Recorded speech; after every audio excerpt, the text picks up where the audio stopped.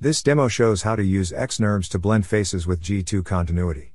Such surfaces have been widely used in industrial design, for example, microphones etc.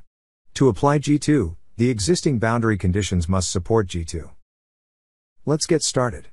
Start xNURBS.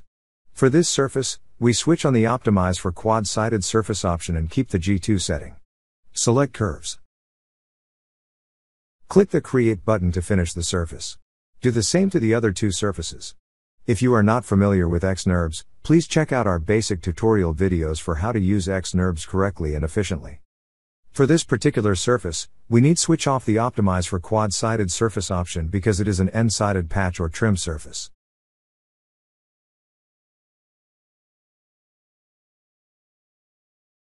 Done. Let's take a look at the zebra view. Pretty good. The max tangent deviation is 0.03 degree. The demo is made by xNURBS version 5.2. While it is super simple to use xNURBS, some users may be unable to use xNURBS correctly and efficiently. One mistake is, apply G2 while the existing boundary conditions do not support G2. We use this blending model to demonstrate the mistake. We keep the G1 setting for all the surfaces.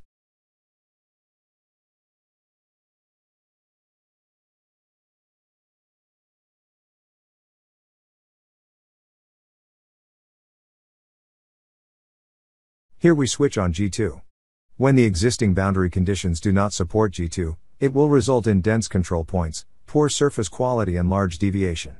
See the dense control points. Do not do it this way. You can click the Help button to bring up the manual. The xNURBS manual include all the detailed discussions.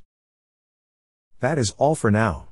Check out our other tutorial videos for how to use xNURBS efficiently. Thank you for watching.